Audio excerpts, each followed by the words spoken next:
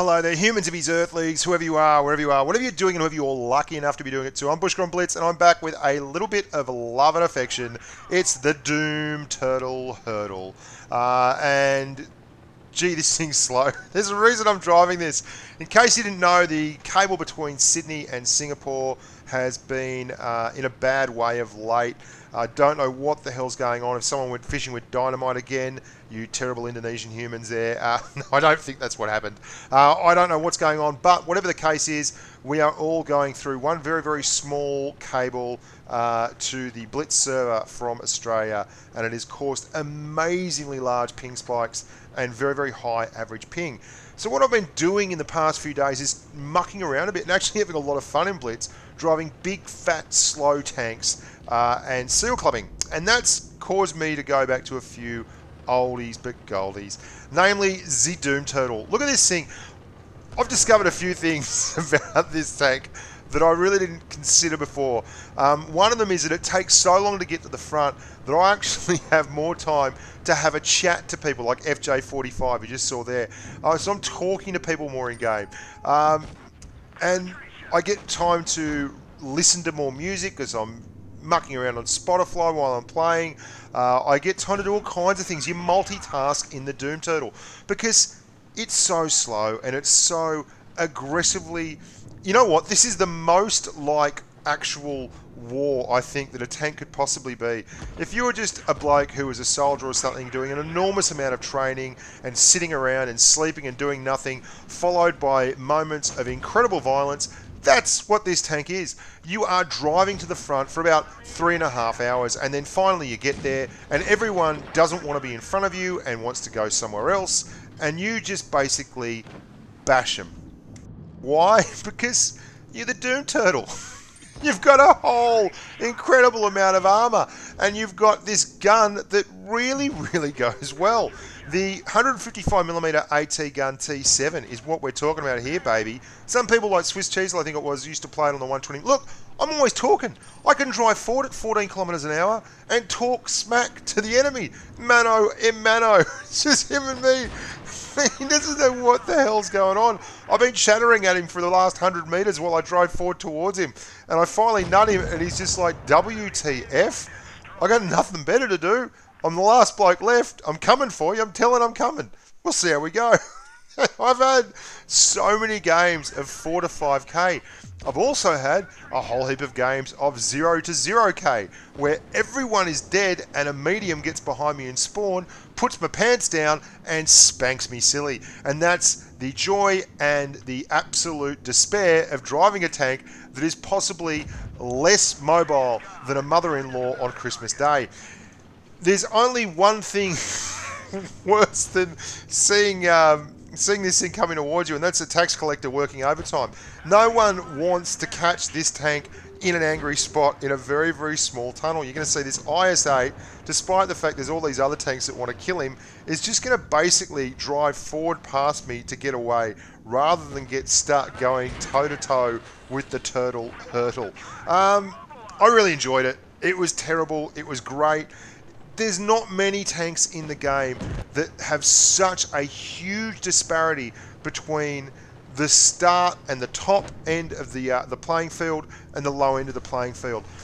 What you get is a tank that, when it's in the right situation, is just an absolute knock 'em down, sock 'em out, beast mode tank. And when it's in the wrong situation, is the worst tank in its tier.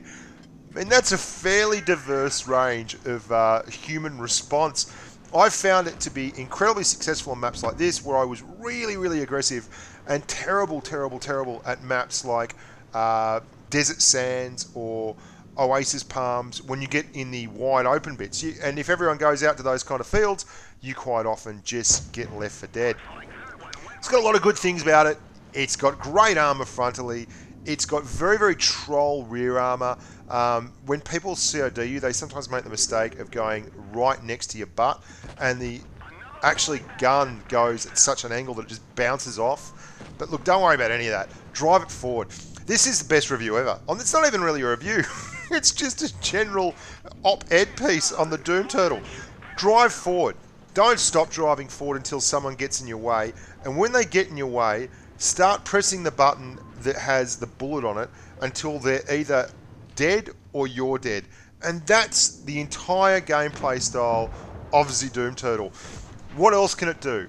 Well, not much. It's a good sniper. The gun with all the bits and pieces on it goes .344 dispersion, but that's not very good. I mean, it's got a fairly wide traverse arc on the gun, so that's good. It's got excellent camouflage. I don't know if you knew that, but despite the fact that it's like 3 million tons and goes nowhere fast, it's got fantastic camo. And the other thing it's got, being a 155mm gun, is a 960 average alpha high explosive shell. And if you can gear that up with some tanks that have less than 90mm of armor, which is your HE pen, you can have yourself an awfully good time. Heavy tanks hate this thing when it's driving towards them because it's the ultimate hit point trader. You've got to concentrate and sit still to make sure you hit the hatches, which are terrible. Watch this. Here we go, HE Town. Yep, 998, no worries. What about we give it to a T-32? American tanks, if you see their butts, load HE and watch the hilarity commence. Woo! Whoa, like deep in my plums. And don't you love the new American autoloaders? That's a tier 9 heavy, and we're going to hit him for 1,052 side on. Yep, nothing like a bit of armor on a T-54E1. The T-95, now I'm going to show you one game. And it's not because it's a particularly good game. It's just a game I had a tremendous amount of fun in. One of the reasons I've been enjoying this tank is the Spartan hot gates. You know, the 300 versus the million. Everyone's coming at you, and you've either got to kill everyone or die. And you're generally going to die. And I'm going to die in this game. But it's a glorious death. It's an honourable death for both me and my family. Now, this is another one of those maps where you kind of can't push forward unless you're really confident in your team. Because if you push up and anyone comes from any other position, one, it takes forever to get there. And two, if you try and go around that corner at the top of the hill, you're going to struggle. You've got plenty of pen on your APCR, 320, so I'm going to go to APCR and go straight through the mantlet of the IS-6. Happy days with that. We're now looking at the hill, and there's a Centurion 1. He's going to get a new lease of life here. That should have gone straight through the oh-so-succulent sides of the Cent 1. This is how you play the Doom Turtle, guys. You're either driving forward and pressing the button, or you're sitting in spawn pressing the button. There's not a lot of maneuverability in those two. Much like it's either amazing or it's really bad, this is kind of it. Your extreme sense of gameplay. And I'm just sitting back here and I'm wiggling around all the time. You've got excellent camouflage and you've got really, really good frontal armor. And if someone's going to pen you at this range, they're going to do very, very well. 640 average alpha on your 155mm gun, which is an awful big dose of hurt and makes people stop and think about how much they love their tank. But you can see the rest of the team isn't really doing much. I don't know if they just got outclassed or had bad games, but they didn't particularly step up to the plate and do the business. As such, the red guys took the hill, and then everyone else got hashtag deleted, uninstalled the game, and was back in the garage in no time. Now, I can't whinge too much because I couldn't be further back if I did, in fact, uninstall the game. And that's just kind of the curse of the Doom Turtle. That guy's gone there, but I'm going to take one out for the good. That may be the only tank that gets taken out this entire game, and that was me. And here they come. Everyone else is dropping like flies. This was my favourite thing in the game all day. Going to hit this bugger, and then I'm going to shout my immortal challenge very soon. T-34 is calling us all noobs. I'm just saying, come at me, bros. Come on if you think you're hard enough. I give it to the ISU 152. It's all over, Red Rover. This is the essence of this tank. You've played well, but there's 6 guys left on the red team. They all know where you are, and they're coming out of the walls, alien style. Then some grub will get behind you, and you'll bounce a shot, and that's it. sayonara. I'm Bushka on Blitz. Thank you so much for watching. As always, if you consider sponsoring the channel, that'd be lovely. There'll be a link up here during the game. Click on that if you want to become a sponsor. I hope you're enjoying the videos. I hope you're enjoying the new MacBook editing. I'm going to be doing a heap of giveaways in streams over the Christmas period.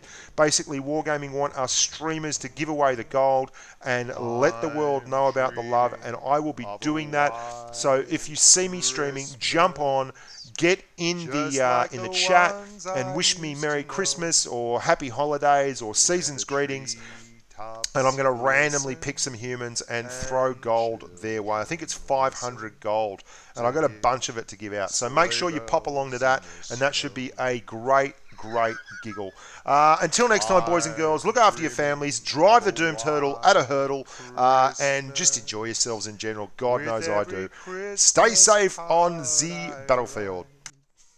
Ta-ta!